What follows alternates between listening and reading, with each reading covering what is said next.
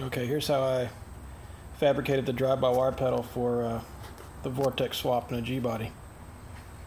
Alright, here's what your cable will look like right now, or your pedal. This will be obviously attached here. The carburetor attaches up here at the top, of course, and then it pivots on this block right here. So that's what you want to do. I'm going to pull this C-clip out of the pedal. Take that thing off. You don't need that anymore. Hack this off. So now you got basically an L up there, and then here's the pedal I was using, or I am using. This was obviously, here's the whole pedal. It's obviously on here like that. So what you do is you get your angle grinder out and you hack that off. And now you got a real short pedal. You want to make sure it has this, think this is a safety spring. There's already two springs on it. There's one going this way and one going that way, so they'd have to both break before something bad happened. But you're gonna have to pop this spring because this thing has way too much tension on it with that spring on it. Anyway, all right, now you got your L. Go down here and you drill a 3/8 hole on the side of there, and then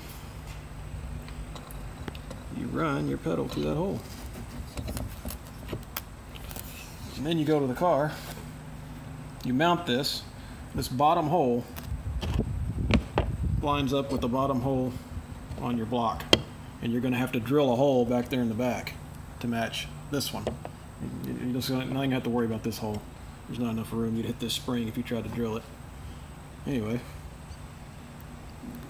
mount it back in the car, screw both of these down tight like you'd be permanently mounting it, and then hold this all the way to the floor. Hold that all the way to the floor, and then adjust your pedal for maximum travel. And then mark it wherever you determine the maximum travel is. Mark it, because this is going to have to move. You're going to have to figure that out. And then just come back in here and tack weld it right there, or remove the whole thing, tack weld it right here, and then pull the whole thing out and make sure that it works. I mean, you don't want to permanently weld it and then go like this and it doesn't go all the way to the floor. That would really suck. You just have to do it over again. So it'll hold good too. If you drill a hole through here and just tack it right here, it's not going to bend or break or anything. This thing's very, very sturdy. That's how I did it.